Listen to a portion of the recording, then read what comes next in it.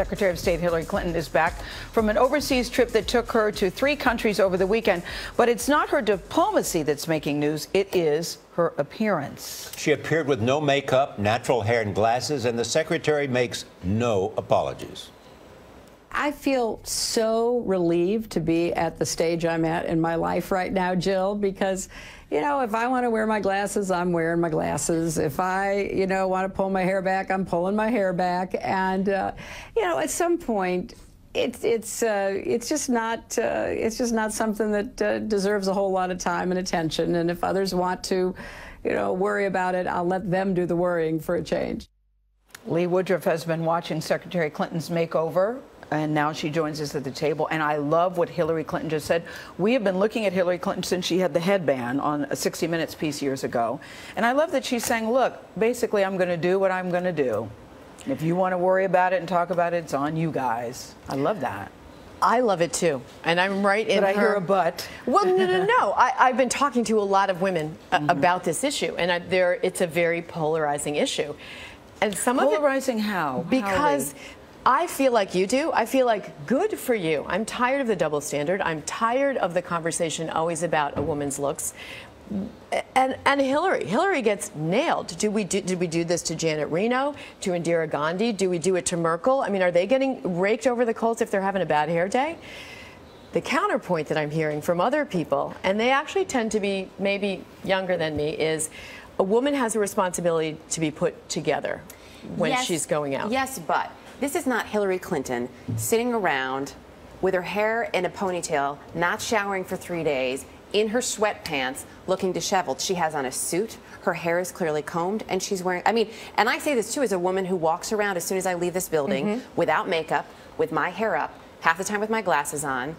You know, and I get it. She's not slovenly. There's not vomit on her collar. She's not showing up, you know, with her chin hairs braided. She is just deciding, you know what, I'm tired. Maybe I have an eye infection, so I'm going to wear my glasses today, not my contacts. And I don't need to explain because I'm over 60. I personally love that. So do I. Charlie, really? I do.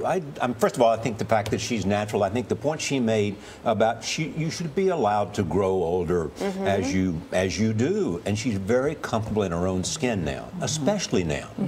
You know, and that's one of her more admirable qualities, of which there are many: intelligence, a work ethic, a whole range of other things, including feel natural about herself. And couldn't that be a great representation for women and for a woman in a role of power as we see her, and a great message to young girls that, yes, you should look presentable.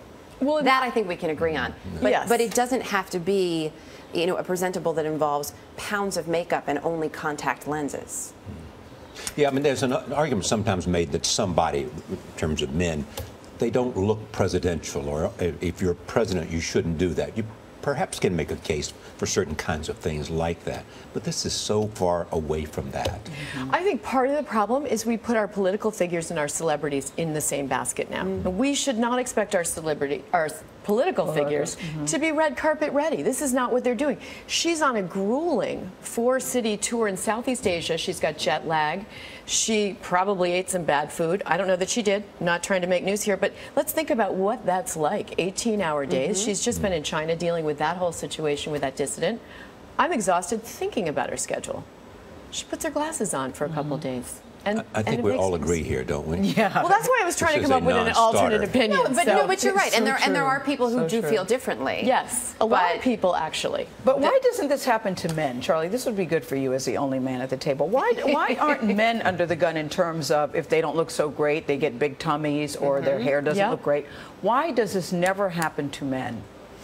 It's a totally sexist thing. Charlie's going to do an experiment. You're going to grow your hair and come in with some horn rims the next few days, and let's see what kind of male we get. We will be. We will hear that he's distinguished. Right. You know, and it's, men get gray hair. Men wear glasses. They're distinguished. You know, and those are they have a little. They have a little weight. Well, that's because they're very successful. I would like to know what Charlie thinks about that. Do you have an opinion about it? About why it's different for men and why it's different for there's a gender distinction. I don't know. Yeah. The answer. But and if there is, I think it's unfair. Yeah. This is the next glass ceiling for women. Let's stop. This is the next glass ceiling for women? Yes. We're for that. Yeah. Let's stop talking about how women look and what they do. That's how men are judged. And we say, go Hillary. Hillary, just continue what you're doing. Absolutely. Okay. She's doing a good job, and that really should be the most important. But it's also perfectly okay to look terrific and smashing and wonderful. That's good too. And Put be that into smart. the mix. And be hurt. smart. Let's not You know forget. what? Let's see. I'll come in tomorrow with no hair and makeup done, and see, I was almost see going to how do it long today I get to sit and at the see what you table. guys thought. Yeah, Okay. exactly. Thank you, Lee.